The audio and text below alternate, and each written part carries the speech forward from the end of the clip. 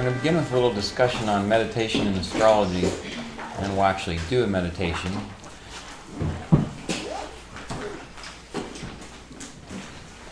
And you'll remember yesterday when we were talking about the Yoga Sutras, I mentioned the sutra where it says the root cause of pain is due to a lack of self-awareness. The root cause of pain is due to a lack of self-awareness. And ideally, astrology is supposed to help you get some self-awareness. And that self-awareness that astrology gives is related to your personality, basically. Now, the other important part of astrology is that once you get some awareness of your personality, then you have the capacity to start to consider, well, where does my personality come from? What is the source of my personality? And in the meditation we did yesterday, you remember we kind of went through a similar process that we did on the first day of class, but then at the end I had you ask the question, what am I? And to meditate on what am I? And when you do that, you can mechanically turn that into like a mantra, or just what am I, but it works better and really well if you don't treat it like a mantra and you simply treat it like you are actually trying to figure out what you are. And one of the beauties of astrology is that the more you pay attention to how your life functions and how it relates to the movements of the planets or the movements of your planetary cycles and the dashas, the more you start to recognize that there is one aspect of you which is temporal, which changes. One time you're in a good relationship, one time you're not. One time you're healthy, one time you're not. You start to see these sort of ups and downs, and when you can relate them to the time cycles, the dashas, as well as the transits, you start to get a sense of there is another aspect of you which is eternal, which witnesses these things. In the same way that when you dream, there's a reason that paying attention to your dreams in yoga practice and spiritual traditions is so important, because when you pay attention to your dreams, you start to recognize that there are these things that occur, that you watch, that you experience, but then you always wake up the next morning. It's like the real you waking up. It's almost like a metaphor here. The birth chart, as we know when we were looking at how the signs relate to the chakras, the birth chart is a map of your inner karmic state of your personality, basically. Okay, it's a map of the inner karmic state of your personality. Now, the reason I don't go into things like it is the map of your soul, because your soul has no characteristics. Your soul is that which is one with the all. It's not defined by anything. And that's essentially what yoga practice is aiming to get us to pay attention to when we think about the Yoga Sutras in Sutras 2 through 3 in Chapter 1. Yoga is the process of ending fluctuations and changes in the field of consciousness. Then the seer abides in its own nature. So the seer here that's being described is what in yoga would be considered your actual soul. And Sutras 4 through 5 says otherwise, so when the seer is not abiding in its own nature, otherwise there is conformity to definitions, meaning there are concepts, there are things to think about, there are problems, there are desires, there are cravings and attachments. And so when you are not identified or being simply that seer, that soul awareness, the conformity to definitions occur, and that is where your birth chart comes into play. That's the conformity to definitions. Those definitions are reflected in your birth chart. Now, in Chapter 2, verses 12 through 13, or Sutras 12 through 13, of the Yoga Sutras, it says, unconscious and subconscious impressions may result in the manifestation of unplanned experiences in this and other life cycles. As long as the causes of effects, or karma, reside in the unconscious, their influence can manifest according to species and span of life in relationship to perceptions of pleasure and pain. So I'll read that one more time, a little slower. Listen. Unconscious and subconscious impressions may result in the manifestation of unplanned experiences in this and other life cycles. As long as the causes of effects, or karma, reside in the unconscious, their influence can manifest according to species and span of life and in relationship to perceptions of pleasure and pain.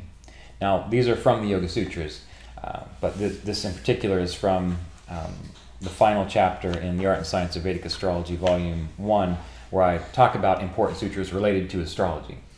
Now, the reason that sutra is important related to astrology is because, again, what you're seeing in the birth chart, it will reveal to you, more than likely, the majority of those unconscious, subliminal tendencies that you have. Those of you who've been alive long enough, have any of you had the experience where life is going along the way you think it should, but then at some point in your life, all of a sudden you end up somewhere where you think, how did I get here? Any of you have had that experience? Well, if you had possibly talked to an effective astrologer before that happened, they might have been able to say, look, there's this time period in this area of your life where this is going to occur. And more than likely what you would say is, no, that's impossible. There's no way that's going to happen. And so you see the astrologer was able to look at that portion of your chart relationship to time and point out something that you were unconscious of, right? I mean, as you go through life, you will become a radically different person from time to time. That's because different aspects of your consciousness are coming up and expressing themselves. Now, the key to astrology is not to get afraid or hung up on what the potentials are, because the astrological chart are potentials. In the same way, at least at this point in time, the way we think about genetics. Genetics, that's a potential. You know, your parents have diabetes and heart disease. It's a genetic predisposition you possibly have, right? But if you eat your salad and go for a run every day and take care of your body, what is the likelihood, compared to your parents, that you're going to get diabetes or heart disease? It goes down, doesn't it? You still may get it, sure, but the chances of it become less. Now, there's a really great saying that I always love. It's not that heart disease runs in your family, it's that no one runs in your family. So, you can use that for many, many situations. So anyway, one aspect of astrology is trying to get some kind of understanding of what your subconscious tendencies might be in this lifetime. Okay, like what are the potentials that may or may not occur? Once you talk to an astrologer or you figured out for yourself what those are, then as we've been going over, we've been talking about each individual planet and how if you choose to embody the highest qualities of that planet, you likely won't really have to worry too much about that planet. If you choose to embody the highest potentials and qualities within your chart, there's less need to really worry about your chart. Now again, it doesn't mean that everything's going to go perfectly all the time, but that is again where the practices of yoga and spirituality come into play.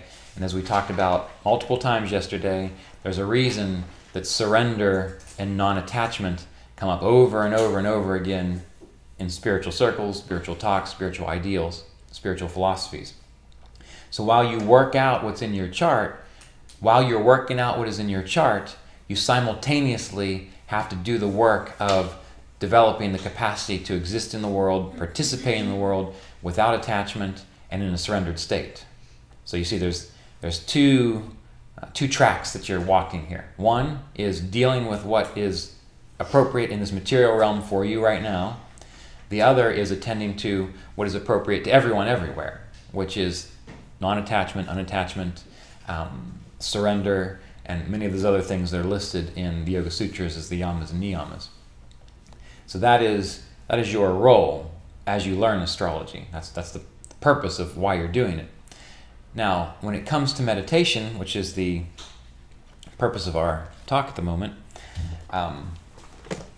what does meditation do for you? And I'm going to ask that question, And if you have an idea, just raise your hand, and I want to see what your thoughts are on that. So what in your mind do you think meditation does? What is the purpose of it? Anybody got any ideas? Remember, just raise your hand. I feel like it allows me to connect more deeply with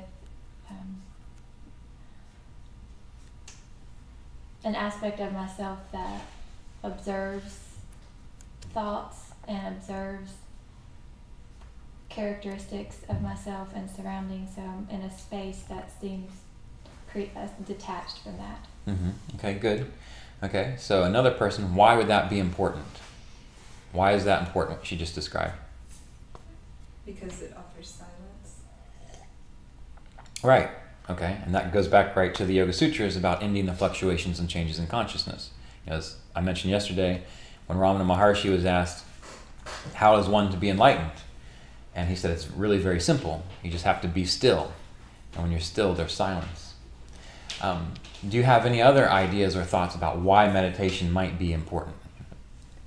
Her talking about patterns, it allows you to see perhaps those subconscious patterns, potentials, and be the observer rather than attached. Right. So it allows you to see the pattern. So when you start to meditate well, yes, you get calmer, yes, you get clearer, yes, you get more centered, but one of the things that most people come up against in the beginning, well, how many of you have a regular meditation practice? Okay, great. And by regular, I mean you do it every day. Okay, good. Okay. All right, how about you do it at least 5 times a week? Oh, yeah. Okay, great.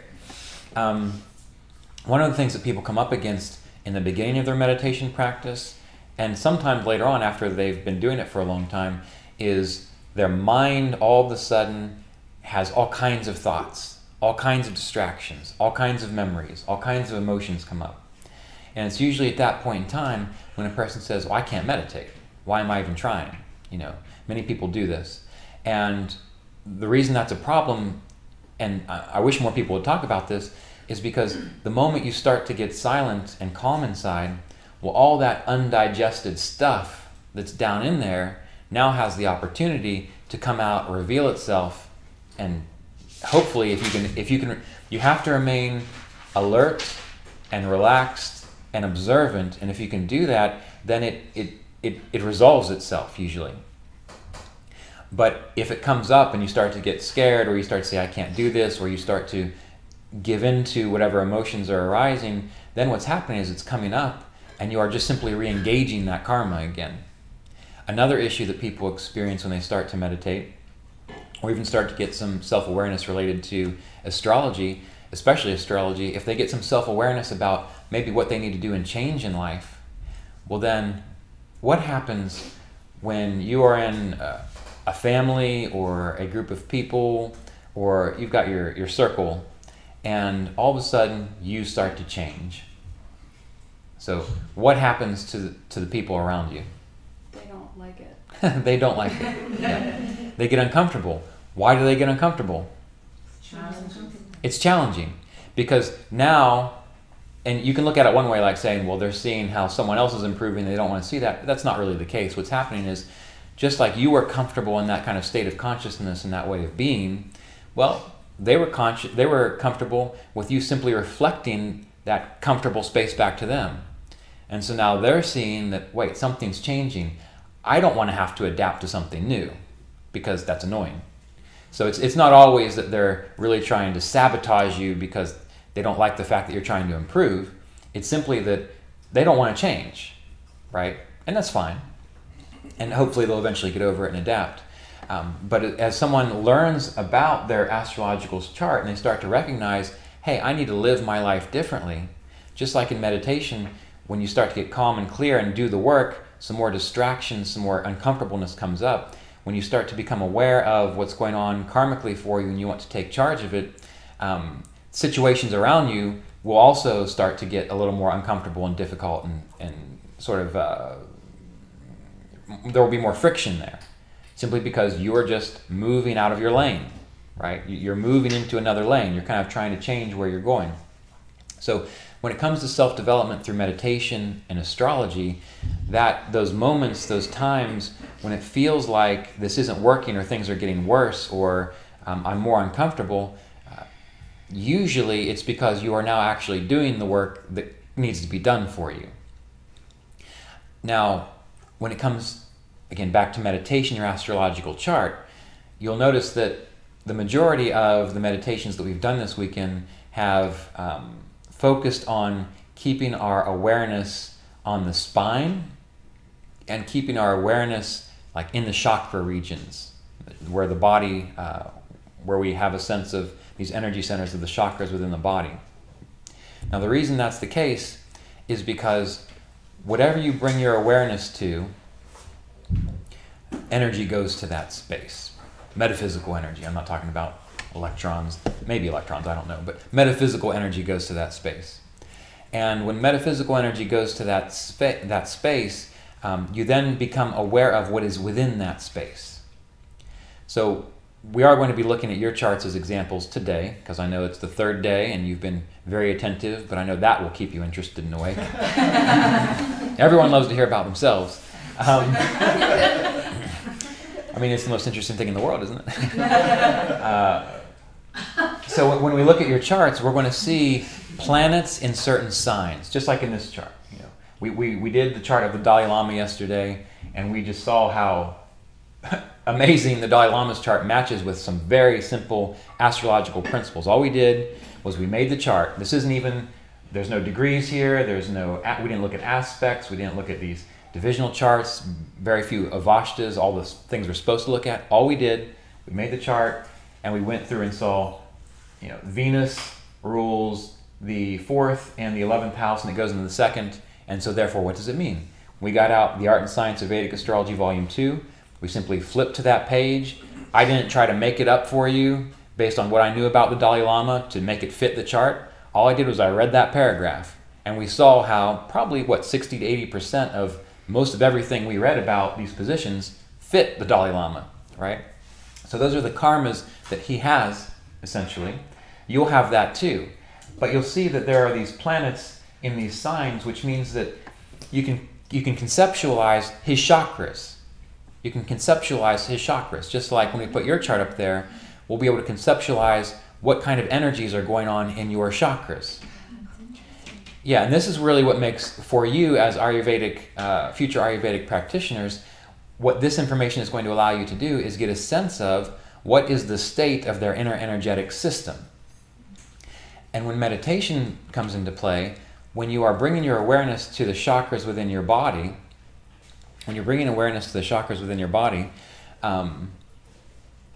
you are essentially becoming aware of the karmas in those chakras. And when you're meditating there, it may be that certain things come into your awareness, certain feelings, certain memories, certain experiences. And as long as you hold your awareness, let's just say at the 4th chakra, which is Taurus and Libra. And let's say, like the Dalai Lama, you have Mars in Libra.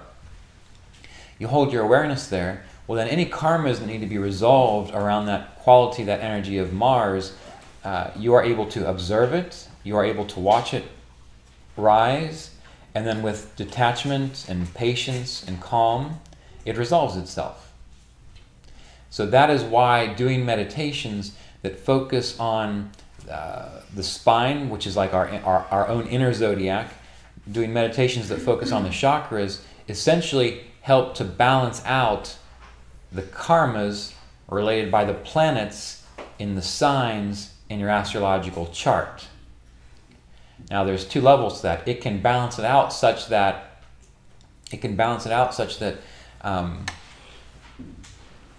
you become aware of it. And again, as it says in the Yoga Sutras, the pain which has not yet been experienced is to be avoided.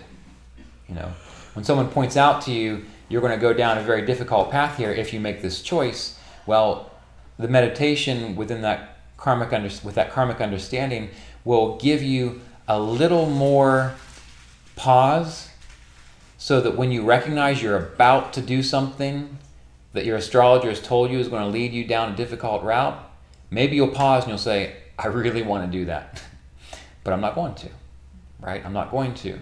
And then you let it go, and so it gives you the capacity to avoid the difficulty that karma represents potentially. The other side of that is if if the meditation doesn't give you the capacity to avoid the difficulty, what it will do is give you the poise and the detachment and the sense of grace to deal with whatever it is. Because remember, again, throughout the Yoga Sutras and in the Bhagavad Gita, there are phrases such as, the yogi learns to patiently endure difficulties, right? And that comes up over and over again. So by doing the meditations on the chakras, it actively works with the karmas. And if it doesn't neutralize them, then what it does is it gives you the ability to sail your ship through that karma, right? Now, in the Bhagavad Gita, we talked about this, or this was brought up yesterday, with the idea, the Bhagavad Gita is about a war. Remember us discussing that? And I mentioned that was a metaphor for the spiritual path. At the beginning of the Bhagavad Gita, there are some verses that essentially affirm to Arjuna, which is the person walking the spiritual path, that victory is assured if he just does what he's supposed to do. Victory is assured if he just does what he's supposed to do. But there are two sides to this war. There's the family and the people that he knows that represent things like egotism, overthinking things, pride, vanity, arrogance, memory. Memory is considered to be one of the things that needs to be overcome, because it's memory that keeps us attached to the past, which keeps us from being present, which keeps us from dealing with things as appropriately. But it says that there's descriptions of, and then the Pandavas will blow their conchs, blow their horns. And these are representative of the sounds of the chakras, directing your awareness back to the vibrations within the spine, within the chakras. And so that is why, by returning your awareness inward to the chakras, to your inner zodiac, by learning to listen, to hear, to feel, to imagine, to experience these areas within the body, that enlivens your capacity to rise above the karmas related to your inner zodiac. And that is why sound meditation, and by that I don't mean get a crystal bowl and do the sound, although that's neat too. By sound meditation, I mean learning to get so still that you're able to turn within, and at first you begin to hear like a high-pitched sound or a tone. It's almost like you hear a constant hum in your ears. Have any of you gone to like a church or a meditation retreat where it's really quiet and there's no sound really, but you hear this almost like a buzz? You know what I'm talking about? Well, that is considered to be the initial the initial capacity to hear the Om vibration. The Om vibration. And chanting Om helps, but again, in the Yoga Sutras, in the first chapter, it specifically states, which is really, really neat. Let's see here. The inner sound current, so it describes Om as the inner sound current, and this is chapter 1, Sutras 27 through 29 of the Yoga Sutras. The inner sound current, or Om, is the expression of Ishvara. Ishvara is God or the Lord of the universe. Repetition of the inner sound current leads to realization of its meaning.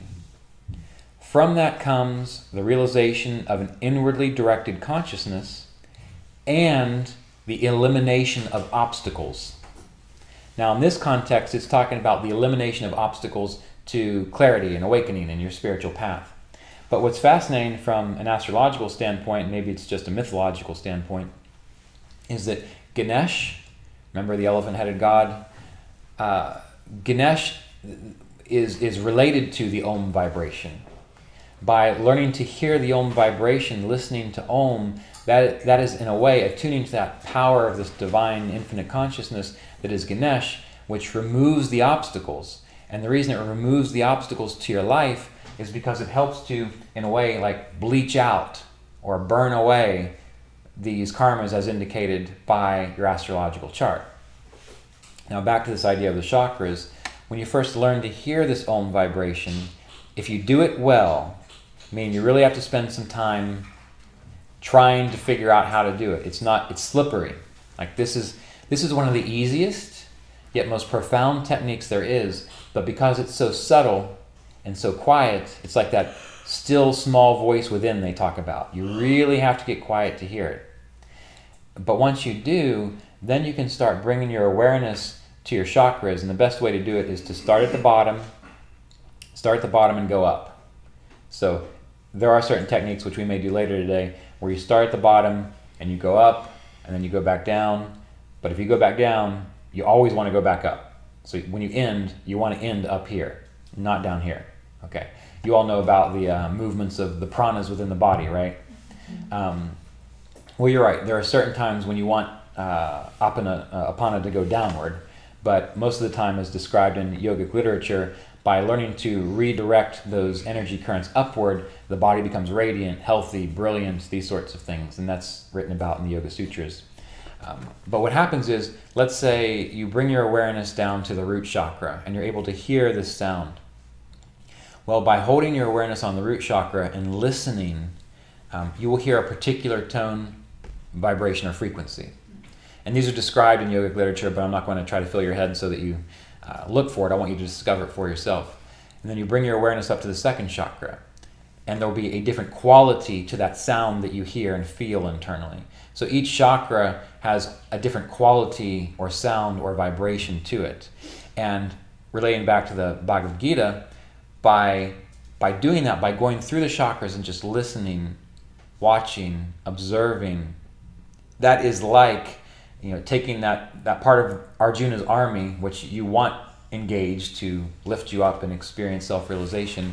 It's like they're blowing their horns, their conchs, which neutralizes as many of the karmas as is possible.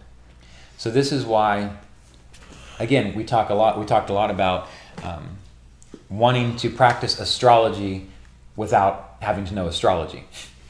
Well, the yogi is essentially doing that.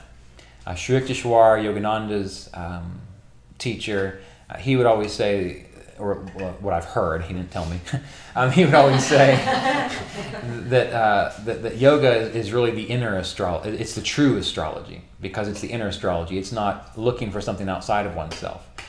My friend and teacher, Richard Fish, who co-wrote the books The Art and Science of Vedic Astrology, he was also a Kriya Yoga teacher, but he would always say the same thing. He would tell me that by doing this inner work, you really kind of don't need the outer astrology. In the same way that when an astrologer gets good at learning the techniques and the principles, but is also doing meditation, and that's part of their path, as they get older, they really don't even need to look at the chart anymore, because they are able to simply be aware of their own inner state, and when they interact with someone else, they have a capacity somehow to know the other person's inner state, and then they can just simply speak directly to it without saying, oh, your sun is debilitated in this sign and aspected by that planet, and so on. They can just speak directly to it. One astrologer, I believe he was in his 80s, when he gave this interview. He was an Indian astrologer from India, and someone asked him, what is the most important thing that an astrologer can do to be good at astrology? Like, what is it that every astrologer needs to know how to do?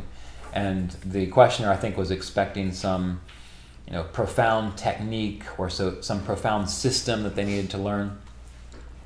And the astrologer simply said, always tell the truth. And he didn't mean just in your astrological sessions. He meant always tell the truth as you know it and as you feel it. Now, why is this important? If you always told the truth, you wouldn't need astrology. Why is that? This is my experience of it. The more you tell the truth, the more you live in your own truth. So telling the truth isn't just simply using words. It's what is true for me right now. What do I need to be doing? Where do I need to be? How do I need to interact with this person? What is appropriate, really appropriate right now? Which often relates to like a gut feeling or a feeling in the heart, or an uplifted feeling that you have internally. When you do that consistently, you then learn, you then understand what truth feels like. You know what it feels like. In the same way that when someone's told you a lie, didn't you get kind of a feeling like, yeah, they're lying? Or when you tell a lie, or when you do something that's not quite true to your nature, you know how you get that kind of sinking feeling a little bit? Well, usually for me, telling the truth, feeling the truth is the opposite of that. It feels like strong. It feels like strength. So if you start today always telling the truth, it doesn't mean you hurt people's feelings. It just means that you are true with what you say, and someone asks you a question and you don't know the answer to that question. What's the truth there? I don't know. So you just simply say, I don't know. But then there may be certain situations where they come to you and they ask you something and you have no idea how you know, but there's a knowing that this is the right response to that. You just say it, right? You don't know where it's going to go. Remember, you're entitled to action only, not the fruits of your actions. You don't know why you're supposed to say that to that person, and it doesn't matter. It's a truth that needs to be expressed for some reason. So let's say you're an astrologer, and someone comes up to you and says, "Oh, I've been to 5 astrologers. I've heard that my Saturn cycle is going to be horrible, and it's about to start in 2 years." And you think about it for a minute, and you're kind of mulling over in your mind to say, "Yeah, it's going to be horrible." But as soon as you start to think about that, you get that sinking feeling, like it's not quite right. And then you start thinking about saying, I really think it's probably going to be all right. And that feels strong. Not false hope, not like you're just trying to make someone feel good because they're afraid, but because that's what feels true. You know what? Don't even look at their chart. Just say, I think it's probably going to be fine. Now again, that will apply to those of you who stick to speaking the truth. Because if you kind of do it sometimes but not other times, then it's a little bit more of a mixed bag. It may be true what you're going to say, but it may not, because you're still kind of on the fence about things there. You see what I'm trying to get at? The same will be true when you're reading an astrological chart. Remember, I told you that when I did sidereal astrology, or used the sidereal zodiac, one of the best things that gave fantastic sessions to people was I got out my list that I have in the Art and Science of Vedic Astrology, Volume 2, about, again, like second lord in the 4th house and so on, where it's got paragraphs for what could possibly be there. And I would just see where the positions are, and I'd go through and I'd just look at that paragraph and I'd kind of say them to myself. And the ones that felt like that sense of truth, that's what I'd write down to say. And that was my intuitive way of doing that, which in that situation, it doesn't really matter which zodiac you're using, because you're able to get to the truth at it in that regard. So astrologers, when they start to look at a chart, they can look at things in possibilities, and as they kind of run it through their mind and their awareness, if they practice the truth, then they just recognize those things that stand out that probably are accurate for this person. So that's how astrology can be done very, very, very, very well, without going down the rabbit hole of my 4-year apprenticeship program. But with your Ayurvedic practice, it's going to be the same thing, because you've got diagnostic tools, you've got information that you need to figure out, which it's the exact same thing. If you are established in truth, which is one of the most important parts of the yamas and niyamas and the Yoga Sutras, as an Ayurvedic practitioner, then when you're thinking about certain terminology, certain herbs to recommend, certain practices to recommend, you will have a resonation or a feeling or a sense of, yeah, this is the way I need to do it. Yeah, but Vishnu told me that's not how I should do it. But your truth at this point in time is specific to the moment of the person you're interacting with. Okay, and so that's where we kind of take the idea of astrology and even Ayurveda and all of these practices and meditation, yoga, as being an art and a science. You learn the basics, you read the books, you get the knowledge in your head, but then when it comes down to it, the moment of participation is not broken down into numbers and binary things. It's a living expression of life, a living expression of truth. And meditation also helps you to recognize truth. Because the more you're able to turn within and watch and observe, not get caught up in the karmas or the subconscious conditionings, the less you will be motivated to try to pacify someone's fears just because you don't like seeing someone who's afraid. That's why, I remember reading in one of these Ayurvedic texts one time, it was a modern book, I think it was when it was discussing dealing with someone with a Vata nature, with a Pitta nature, and with a predominantly Kapha nature. It said with the Vata nature, you have to repeat yourself a lot. you have to get them to come back once or twice a week and sort of stay on top of it and just remind them and kind of keep them on track with a routine. So with a Pitta nature person, all you have to do is tell them why they're doing it. You just have to explain, this is why it's important. And they'll be like, okay, great. If it's logical and makes sense, then they'll do it. And then it went on to say, and for a Kapha nature, oftentimes you have to scare them. You have to scare them into movement, because otherwise they're just going to probably remain sedentary, and they're going to say, well, okay, we'll see what happens. But if you scare them, then in a way that kind of motivates them.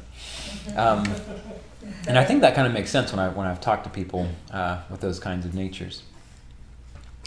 But to come back to this whole idea of meditation, the meditation practice is key to all these things that you're learning, I think, from my experience. The types of meditation that are important to do for this are meditations that work on this central channel in your body. Mindfulness meditation is great, TM, mantra meditation is great, but for these purposes, any kind of meditation that works on these central channels. One of the things I love to do to start all meditations is alternate nostril breathing. Does anyone not know how to do that? Great. Just for saying it. Alternate nostril breathing, essentially what you're doing, the basics of it, is you are breathing through one nostril in, the opposite nostril out, then back in the same nostril, then back out. That's like one repetition of alternate nostril breathing. You do that 12 to 24 rounds. What does that do? It balances the left and right sides of the brain. It balances the Ida and Pingala. It balances the lunar and solar forces of the body. It tends to keep you healthier. I do that almost every day when I'm by myself meditating. That's how I start. 24 rounds, 24 to 27 rounds of alternate nostril breathing. Then doing some form of internal meditation practice that brings awareness to the spine, either by circulating life force through the spine, like breathing in through the spine, letting it flow out, or the best one for everyone all the time is simply learning to chant through the chakras. The reason I say that is because basically if you're menstruating, pregnant, emotionally disturbed, or sick, you don't want to be taking your energy and forcing it up into the higher centers. You want to let your body do what it needs to do to heal itself. And that's where apana can be helpful, to just let it flow. But chanting through the chakras is not necessarily forcing that current up. It's simply bringing awareness to these the chakras within your body and also the signs within your inner zodiac. We'll do some of that together here today, again, just to kind of bring that home for you. But this is essentially all I really wanted to say about meditation and astrology and essentially all the other kind of work you're doing, to emphasize why it's so important for you. So we'll just take some questions, and then we'll take a little break, and then we'll come back and meditate together, and then we'll get back on with our study of charts for today, and we'll start to see how Ayurveda really relates to how we can see like Ayurvedic constitution or potential weaknesses and strengths within a chart from an Ayurvedic perspective. So we'll just go around the room like always. Any questions or comments? Yes, would you please repeat the first few sentences you said at the beginning of your speech about the relationship to pain? That was a while ago. I know. You mean, was it a sutra? Yeah. About the pain that is not yet experienced is to be avoided? The root cause. Yeah. Lack of self-awareness is the root cause of pain. Thank you. Lack of self-awareness is the root cause of pain. And I believe that's in chapter 1 of the Yoga Sutras. I know I've got it written down and it's in my phone, but I can't get the Wi-Fi to work to pull up my little document where I've got these things It's familiar. written down. Yeah, but there's only 200 sutras, so you can find it. 196, I think, but anyway. Yeah.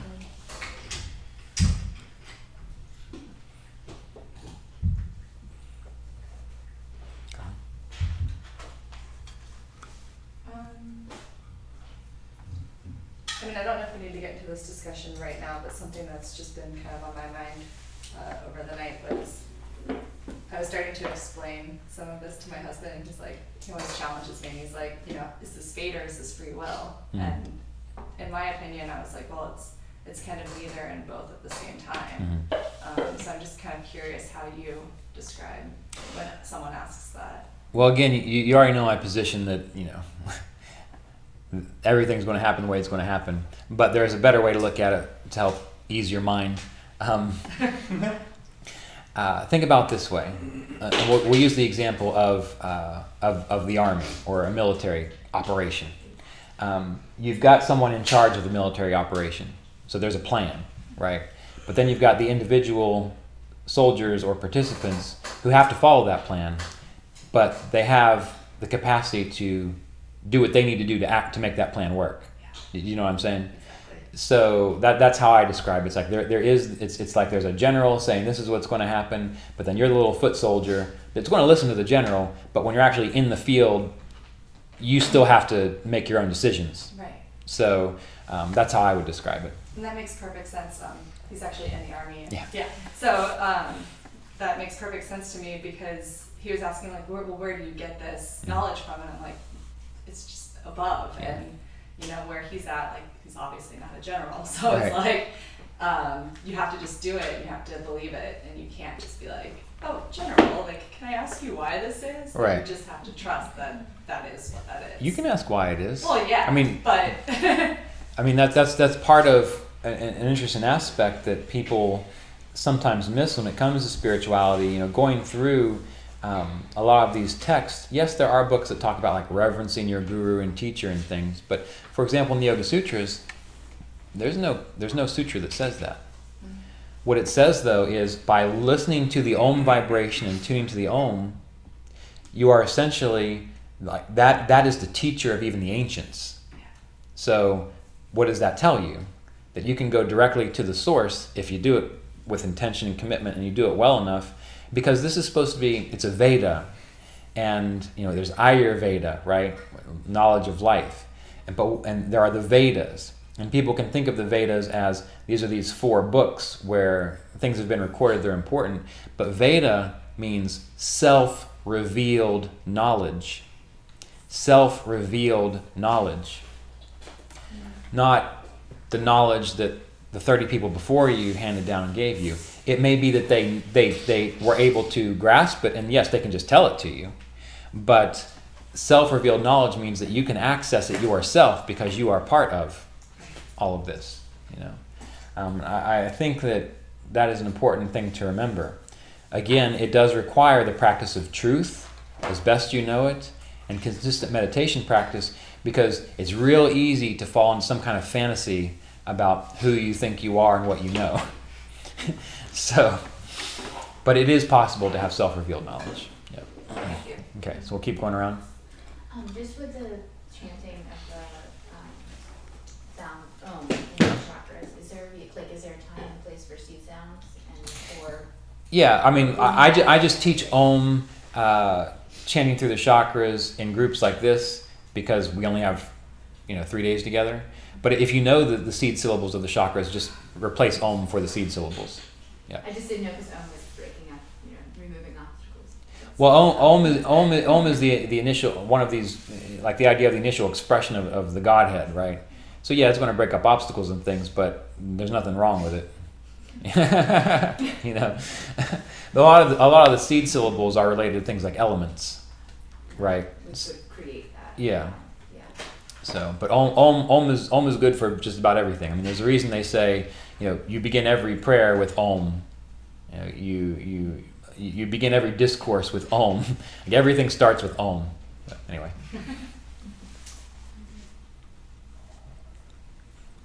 So, you were mentioning about how maybe once you start getting into yogic philosophy or practices, you notice maybe you start to change and people around you don't have heard the saying that kind of like you become like the environment and the people that you place yourself in. Right.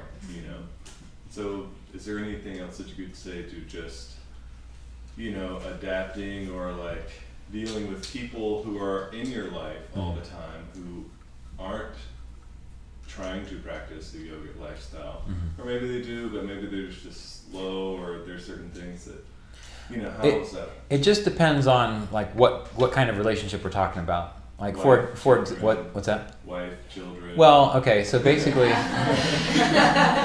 I can't speak to children too much. Yeah. You know, and I was fortunate in that Melissa, she became interested in Kriya Yoga and meditation pretty much around the same time I did. But, you know, as I've told people in the Kriya Yoga apprenticeship course, we never talked about it. Like, it was not like a thing where, you know, you get the two Baptists together and they're like all about talking about Jesus all the time or whatever it might be. She did her thing, I did my thing. And I remember when I was young and stupid, and I was very fanatical about my spiritual path. And I mean, I was committed. I would get up as early as possible, meditate as long as possible. Everything I did was about what I thought Kriya Yoga was about. And I remember watching Melissa, who wasn't meditating as much as I was, who didn't seem to have the same kind of like reading, you must read these books all the time. She didn't have that. She really didn't need it because she was already pretty peaceful and calm. But I remember that one time I said to her, I was like, look, if this isn't as important to you as it is to me, well then, like, I'm not sure where this is going. And I remember we went to visit Roy, and she said that to him. He looked at me and he said, "You leave her alone." he said, "You let her do what she needs to do, and you do what you need to do." So in that kind of situation, basically, what happened? If you've got a good relationship with a spouse, I mean, you love each other, you're supportive of each other, that's all that matters. So whatever you do with your spiritual practice, even if you don't have the same spiritual practice, that doesn't matter. Now, if your spouse is an alcoholic and wants to go out dancing every night and like sleep in late, and you're trying to like wake up in the morning and not eat bacon and whatever it might be, then you kind of got to work something out. Okay, but I'm thinking maybe you guys are fairly compatible in the regard to supporting each other. Mm-hmm. Okay, so lifestyle things is just well, don't sweat the small stuff. Yeah, you know, and again, that's coming from my experience and towards the end of Melissa's life, realizing there was a lot of stupid shit that I said that really didn't matter at all. You know, like, why do you have to fall asleep watching Friends every night? Who the fuck cares? You know, just stuff like that. You know, and one person in the Kriya Yoga apprenticeship program, I remember he wrote to me and he's like, my wife just loves, he's younger than me, he's like, my wife loves to go antique shopping on Saturdays, you know, and it just seems like she's interested in just frivolous things. I was like, just go antique shopping with your wife. I was like, just love her and support her in that way. And so the homework I gave him, he was expecting me to say, meditate for 2 hours every day on whatever. I said, before I talk to you again, you better have scheduled dancing lessons with your wife. So just things like that. But on the other side of it, again, I can't speak to kids, so sorry. But on the other side of it, when I became interested in all these things, meditation, Ayurveda, people have heard this story before, not you, but probably the folks who are listening at home. Before I got into all this stuff, I smoked all the time. I smoked a pack of cigarettes a day. I drank beer quite often. We had meat parties on Friday. I was 40 pounds overweight. I was pretty angry and depressed, but I was interested in philosophy and things, which kind of drew me to this. But as soon as I became aware of autobiography of a yogi, meditation, these sorts of things, I immediately became a vegetarian, quit smoking, quit drinking. This was before I was 21. I was supposed to have a pig roast and a cake party for my 21st birthday. My friends were like, what? I thought we were going to, you know. And so when I made that change, I started going to bed early, going to bed early and waking up early. I pretty much lost all but one friend when I made that choice. And then what happened was, though, as life went on, as the years went by, as my friends got older that I knew at that point in time, many of them came back into my life. And they just sort of knew what I was about and what I did, and they did what they did. And we never talked about spirituality. You know, we'd go axe throwing or playing darts or whatever, and we would just enjoy that friendship. But they knew Ryan's going to leave at 8 because he wants to go home and meditate and go to bed early. Whereas they would harass me before when I was in my early 20s. Now they just accept it. So what I found is that when those kinds of changes come up, you have to make the changes that are right for you. Let the other people just adjust or adapt however they can. And then in time, those people that probably are really important in your life will come back around. And many of the people, this is what fascinates me. So I spent, 10 years here in Asheville. Melissa and I spent 10 years here in Asheville. We started a meditation center over in West Asheville, participated in all this spiritual community, and I remembered all my friends from high school doing their own thing, not interested in any of this at all because we're all from West Virginia. And so I moved back home in September, and what do I find but a meditation group I never would have found in Asheville. Like, these people are serious, they're mature about it, there's a large number of them, and they're exploring really interesting, diverse philosophical topics. And when I was in Asheville, it just drove me nuts, because every time I start a meditation group, it's like I got all these new age fluffy people that they'd come in, and their first question wasn't, how do I meditate? It was, so, how many people come here? I'm like, you should probably just leave, because it doesn't matter how many people come here. And then many of my friends had moved back to West Virginia as well, and I'm finding out now they're into Zen Buddhism, they've become vegetarian, so it's interesting that what you'll find is as you change, there are certain periods of time where you have to you have to invoke Kali. You have to destroy what you think you were, and then see what comes out of the ashes afterwards. So really with that, hopefully I answered your question. It's just about doing what's true for you, being loving and kind to those people that you're meant to be loving and kind to, and if they support you, great. But you don't have to it doesn't have to be a shared outward thing, as long as there's support and love there. Right? Does that answer your question? It does. Okay, great. So we'll back. 2 questions, and I think I know the answer to the first one, so I'm going to try to phrase it in a more helpful way. But with starting a regular routine for meditation, how do you kind of break through that initial inertia if you have it? So for instance, I love meditation. It feels great when I meditate. I love it. It's just my whole day, but at 6 a.m. sometimes I'm just like, it feels so good in my bed. Yeah. Maybe this is more helpful to me right now than meditating, and I'll hit snooze. Right. So how do you kind of get past that initially? I can tell you exactly how I did it. So again, this was one of the initial difficulties that Melissa and I had when I got into meditation, because we were living together at that time, and it's sort of hard to get out of bed when there's a really pretty girl beside you. and so I would wake up and that would happen. Finally, I realized this is important to me to meditate.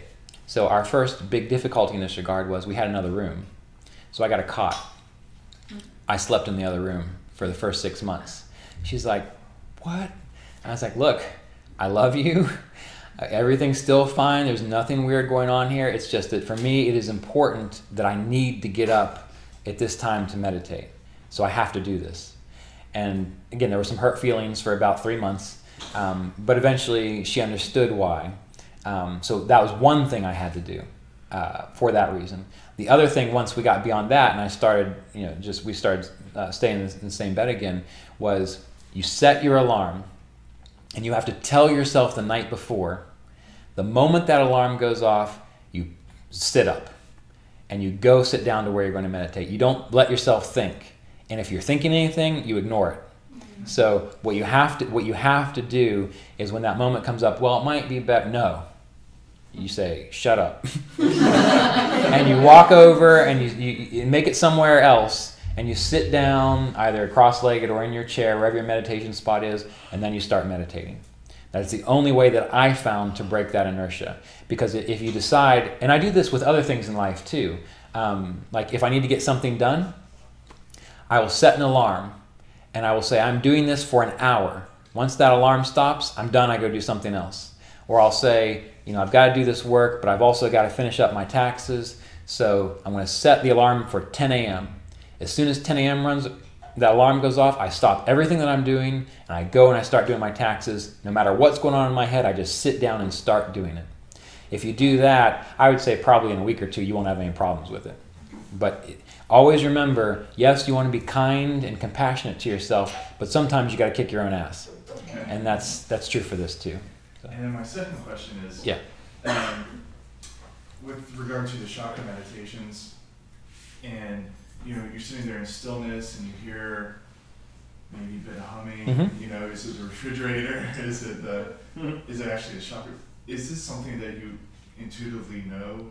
It is a sound that's unmistakable. Okay. So when you hear it, you know you're hearing it.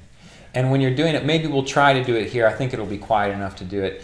When you do it, it starts out like just a consistent hum. It might even be the lights that you hear at first. But it doesn't matter, because eventually you have to hold your awareness on it. And then when you do it long enough, you'll start to hear it maybe wobble a little bit, or you'll lose it, and then you kind of got to dig into it a little bit more. But the meditation process for that is not, am I successful because I hear it all the time and it's deep? It's, are you listening for it? And what happens is, and when you're listening for something, Eckhart Tolle explained this very well when he talked about, it's like when you look at a mouse watching a mouse hole. Or it's not a mouse. When you watch a cat watching a mouse hole. That cat, there's no mouse there yet, but it's watching it. And it's ready. It's not thinking about anything. It's just waiting for that mouse. So this kind of meditation technique is like that. It's like the cat trying to watch the mouse hole. And eventually you'll catch it. And then what happens is it'll get deeper. Like when I first did this very well, I heard the sound and I was able to hold my awareness on it. And if distractions arise, that's not a problem. You just say, okay, now come back to the sound. But once it starts to get deeper, it gets louder and it fills up more of your awareness. And the first time I did this very well, it was almost like it grew into the sound of like the roaring of an ocean. Like when you put like a shell to your ear, or you hear that roar, and it just gets louder and louder, and that's all you are aware of. So you can practice in such a way that occurs. But if that doesn't occur, that's not a problem. It's the practice of the looking, or listening in this case, and waiting, right? And then the sounds will change. As they say, it'll sound like the buzzing of bees, or the plucking of a harp, or the sound of a flute. You will actually hear that. But to do that, this is why your yoga practice, not just the philosophical, but the getting enough rest, having your body strong and healthy, being able to relax yet stay awake is the key. Any of those techniques that talk about seeing an inner light or hearing the sound, what is required is that the body is upright yet relaxed. That you are present and alert yet relaxed and not falling asleep. And I discovered this by accident one time when I was actually trying to take a nap, but I wasn't sleepy, and I did yoga nidra, and I let my body just completely relax. And yet I was aware, I was watchful, I could see. And then in that relaxation, the light appeared. And I noticed the moment I was like, oh, there it is. It went away. But if I learned, again, the way I look at it, you got to be cool. You got to be cool about it. When it shows up, if you can just be like, all right, it's cool. and you let your body relax, it gets brighter and it gets louder. But the key is, how can you stay present, relaxed, without falling asleep? And the key to success is eating a good diet, having a strong body so that you can stay upright without distraction, and getting enough rest such that when you start to relax, you don't just nod off, right? So if you can work that out, if you can figure out, so listen to that and try to figure out how can I do that, that's when these kinds of things become much easier to experience. And I guess it's also kind of the same way with learning which chakra it is that you're hearing. Mm-hmm. Okay. Well, with that, all you do is, the chakra that you are hearing is the one that you have, is where you have awareness. It's like if you have awareness at the third chakra and you're listening, the sounds that arise while you have awareness at that third chakra, those are the sounds of that chakra. Okay. And again, they do give ideas of what those sounds could be, but we're all pretty different. And it's also being translated through whatever your karmas are. So again, once you really clear out whatever that stuff is in there, then it will be more likely to probably be what the textbooks say it is. But in the meantime, you're still kind of translating it through whatever planets are there, how those chakras are being influenced. Okay. Did you have a follow-up? I was just curious about Saturn, and if like invoking Saturn would be useful for kind of cultivating self-discipline. Yeah. Yeah. I mean, Saturn is what we were just talking about. Yeah. No complaints, just get up and do it. Yeah. So I've done Saturn mantras all my life, just because of how it influences my chart. But I feel it's been of benefit because it's allowed me to have that mentality of, Melissa always used to make fun of me because she'd say, you don't do something because you like it. You do it because you're supposed to. You don't do it because you like it. You do it because it's good for you. Yeah. And that's a very Saturn kind of approach to things. Bruce Lee style. Yeah. Well, yeah, Bruce Lee had a prominent Saturn as well. But the idea of it is when you engage that Saturn, and if you think about it, it's really wonderful. Okay, so we'll take a little digression here. We know that we've got the sixth chakra with Leo and Cancer, right? Which is the sixth chakra up here. Now, the next chakra is Virgo and Gemini, which is ruled over by Mercury. Okay. And the next chakra is Taurus and Libra, which is ruled over by Venus. Then we've got Mars for Aries and Scorpio. Then we've got Jupiter for Pisces and Sagittarius. And then Saturn for the first chakra, Capricorn and Aquarius. Now, think about the order of the planets from the sun. So where's the sun? What's the first planet from the sun? Mercury. What planet comes next? Venus. Venus? Yeah, Venus. Then what planet, other than the Earth? So there's the Earth. And then what's the next planet after the Earth? Mars. And then what? Jupiter, Pisces, second chakra. And then what? Saturn. So you see the chakras, it's like the solar system. The sun all the way down to Saturn.